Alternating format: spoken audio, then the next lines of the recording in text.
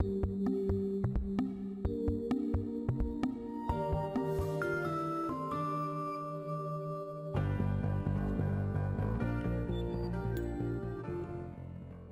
everyone, my name is Qian Jing.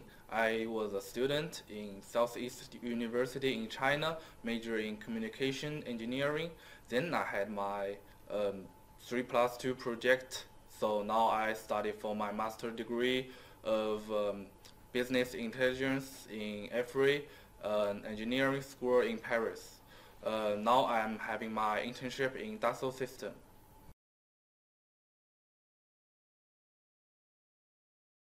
My project is about developing an Internet of Things application. The goal of this project is about connect all the schools and student gardens worldwide together to share their experiences, to promote what they do in schools, and to strengthen the collaboration between each other. So here is the device we use for our project. It is called Flow Power, designed by a French company, Parrot. People who use NetVibes can connect to the NetVibes, which is Dassault Systèmes product. Here you to connect to our project. So as a benefit, students who join our project can share their experience with each other and see each other on a global map, like as you can see. So for example, if we choose a student in France, we can see all the information of its plants, the water facilitators, temperature and sunlight exposures, and also we can see the location of its plants. So also if you choose a student in Canada, you can see that the student, he uploads a video about how he growing map trees from seeds.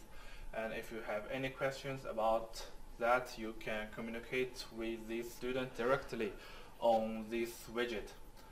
So by processing and gathering the massive data from all around the world, students can not only just learn the relations between the environment and the plants, but also they can strengthen the collaboration between each other.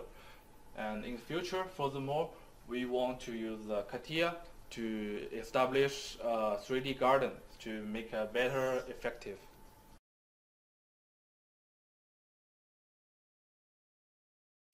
So during this internship, I learned the concept about crowd science, like how to use 3D technologies and IoT systems to obtain valuable information.